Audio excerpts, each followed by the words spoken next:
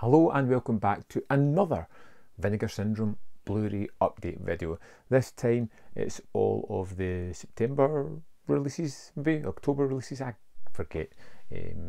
But anyway, we've got some fun films to talk about, so let's talk about them. I've probably reviewed almost all of these titles on the channel so far, a couple still to come, but I've seen them all, so let's talk about them. First up we have Mutant Hunt.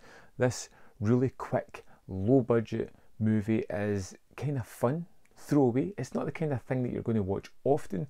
It's kind of the third movie in a marathon where you're kind of tuned out, you just want to have a giggle.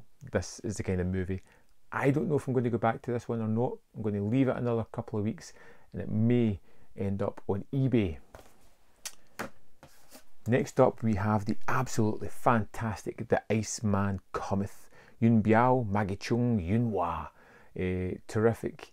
Two characters from the Ming Dynasty get frozen, thawed out in current day and continue their feud.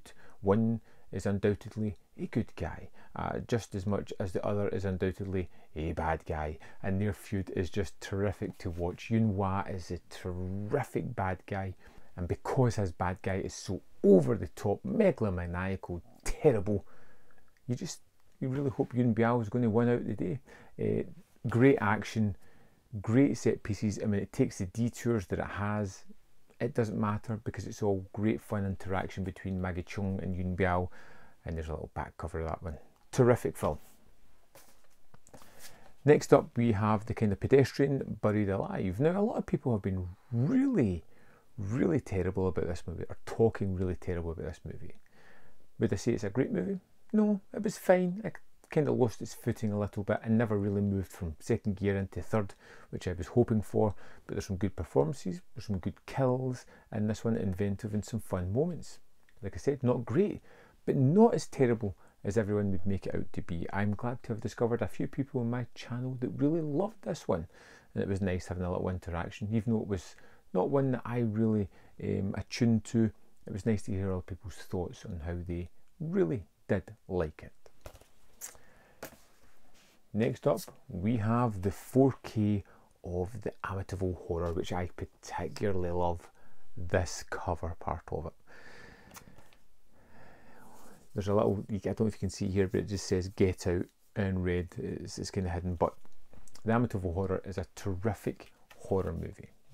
It's both definitely designed that way. You can almost feel the hands of the director manipulating scenes to make them very effective. Now, even though you feel that touch of someone manipulating you, it still does its work. It still becomes scary and atmospheric. And I really loved getting back into the world of the Lutz family. I love some of the crazier Amityville movies, but as a good solid start with a grade A cast, Amityville is fantastic. And this transfer, wow, it's amazing. I've spoken to a couple of people about it. In my eyes, it looks perfect, better than the standard Blu-ray that I had for it. I watched it in the 4K disc. Amazing.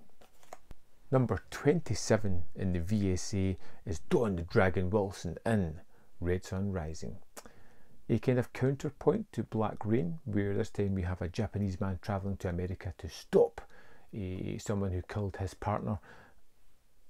It's again throwaway action, kind of fun, very racist. If you've seen my review, you'll see some clips of the absurd comments that come out of our heroine's mouth in this one, which is just ridiculous, but it was kind of strangely compelling at the same time. The action's fun, the bad guy's great. It's a kind of easy watch. I don't know how many times I'm going to go back to this one though. Now on to two partner label releases that I got this month, and two that I really enjoyed. First up is Married to the Mob. Michelle Pfeiffer is terrific, and this one Matthew Modine is great as well. It's got a wonderful cast: Dean Stockwell, Alec Baldwin, Nancy Travis, a host of other people as well. And it's really weird, this romantic comedy, which it most definitely is, how it kind of comes about, because it feels as if it's trying to etch into a serious tone,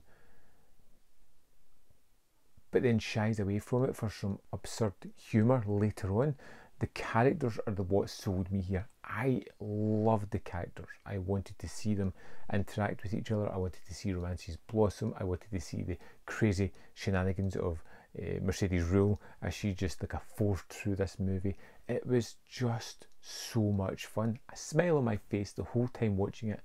Married to the Mob, amazing film. And finally, from Dark Star Films comes the Ozploitation Fair Game. Buy this film. The review is coming. It's fantastic. Under 90 minutes, we have a woman whose partner is away. She lives in an animal sanctuary. There are 3 men there killing the animals and just being obnoxious and terrible.